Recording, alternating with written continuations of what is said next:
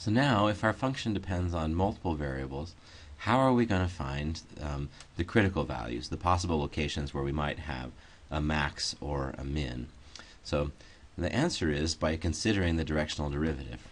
We can take the directional derivative of our function in the direction of any unit vector. Remember, what we do is we take the gradient of f and we dot it with that unit vector. Now, if the gradient of f is not 0, that means that there's some direction u that, in particular, you could go in the direction of the gradient, say. So if the gradient is not the 0 vector, then there's some direction u that you could go that you could get an increase in the height. So there's always, whatever the gradient is, if the gradient is not 0, there's going to be some way to get higher. So if you're going to have a highest point or a lowest point, then the gradient is going to have to be equal to 0. So the gradient's going to have to be the 0 vector, right? The vector whose components are 0. If not, we can always go in the direction of the gradient and get higher because the gradient points in the direction of steepest descent. So if the gradient isn't 0, there's going to be some direction in which we can go to increase our the value of our output. So if we want to find critical points now, we're looking for places where the gradient is 0. So let's look at this example here. We find the gradient of this function. Let's see, we take the derivative with respect to x and we get 8x minus 6y minus 20. And we take the derivative with respect to y and we get minus 6x plus 10y plus 26. So if we want to find critical points, we need to figure out where is that derivative, where is that gradient equal to 0. And this is a system of, in this case, 2 equations and 2 unknowns. If our function had 3 variables, then we would have a system of 3 equations and 3 unknowns. Now, we could simplify this a little bit because I can divide through by a few things. This top one could be divided through by 2, and we would have 4x minus 3y minus 10 equals 0. And divide this one through by 2, and we have negative 3x plus 5y plus 13 equals 0. Let's go ahead and solve this system. What we probably want to do is to eliminate one of the variables. And I notice if I take the top equation by 3 and the bottom equation by 4, I'll have a 12x and a negative 12x, and so when I add those 2 equations, they'll cancel. So if I do that, if I take the top equation by 3, I have 12x minus 9y minus 30 equals 0. And then if I take the bottom equation by 4, I have minus 12x plus 20y. 4 times 13 is 52. And now when I add those equations, I get an equation that says 11y plus, let's see, negative 30 plus 52 would be 22. 11y plus 22 is 0. So 11y is negative 22, so y is negative 11.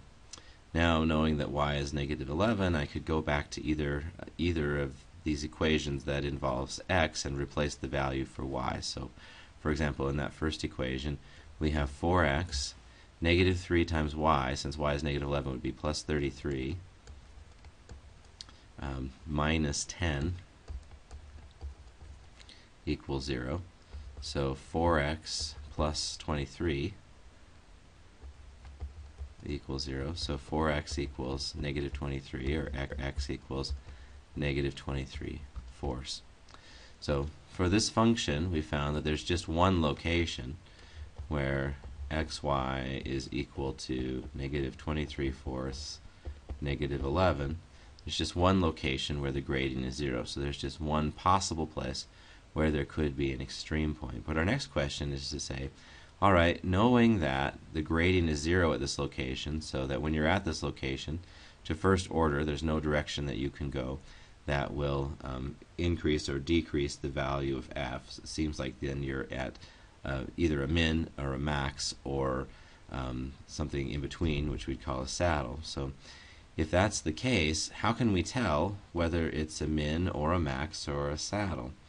And the answer has to do with examining the second derivative. So if we look at the second derivative for this function, remember the first derivative, that's basically the transpose of the gradient. See, where the gradient was, let's see, 8x minus 6y minus 20,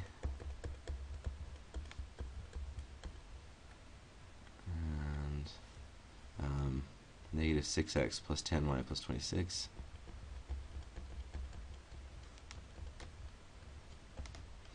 Okay, so there's the gradient of our function. If we want to find the second derivative, there are actually 4 different second derivatives for this function, right? Since we have an f sub x and an f sub y, so we can get a whole matrix of second derivatives. We could take f sub xx, which is 8, and we could take f sub xy. F sub xy would be negative 6. Or we take derivatives of f sub y. The derivative of f sub y with respect to x, that's f sub yx, would be negative 6 again. And the derivative of f sub y with respect to y would be 10. So to find now, so here's our second derivative. We would call this d squared f. It always follows this pattern. If you have a function of 2 variables, it's going to be a 2 by 2 matrix. So this will have the entries on the diagonal will be the derivatives with respect to the same variable twice, and then we'll have our mixed partials on the off diagonal. So these mixed partials, remember, if our function has derivatives which are continuous, then these mixed partials turn out to be the same, right? Which they did in this case. We got negative 6 and negative 6. So it turns out that the determinant of this function tells you something. If you of this second derivative tells us something. If you look at the determinant of the second derivative in this case, 8, negative 6, and 10, the determinant is 80 minus 36, so that would be 44. If the determinant is positive, that actually tells you that the function is either concave up in all directions, in which case it would have to look like some kind of bowl like this, right? Or the other thing that could happen when the determinant is positive is that it's concave down in all directions. And then you can look at just one of these second partials, either f sub xx or f sub yy.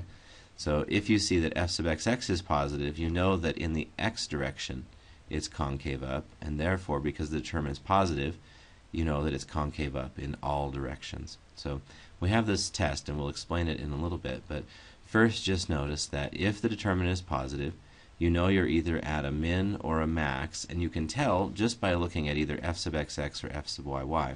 Because if the first derivative is positive, it means if it's concave up in one direction, it's concave up in all directions, or if it's concave down in one direction, it's concave down in all directions. Okay, so now looking at this function, we had our one critical point, right? And we know now that because the determinant was positive, that it's either concave up in all directions or concave down in all directions.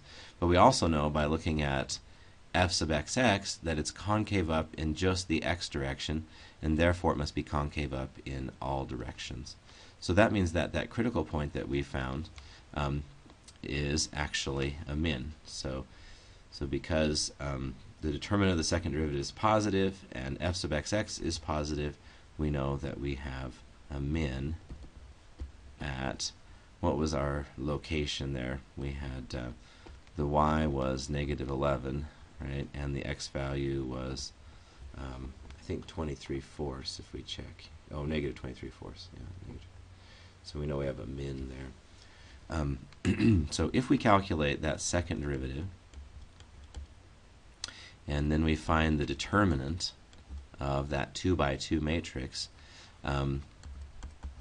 if that determinant is positive, and if f sub xx is positive, you know you have a min.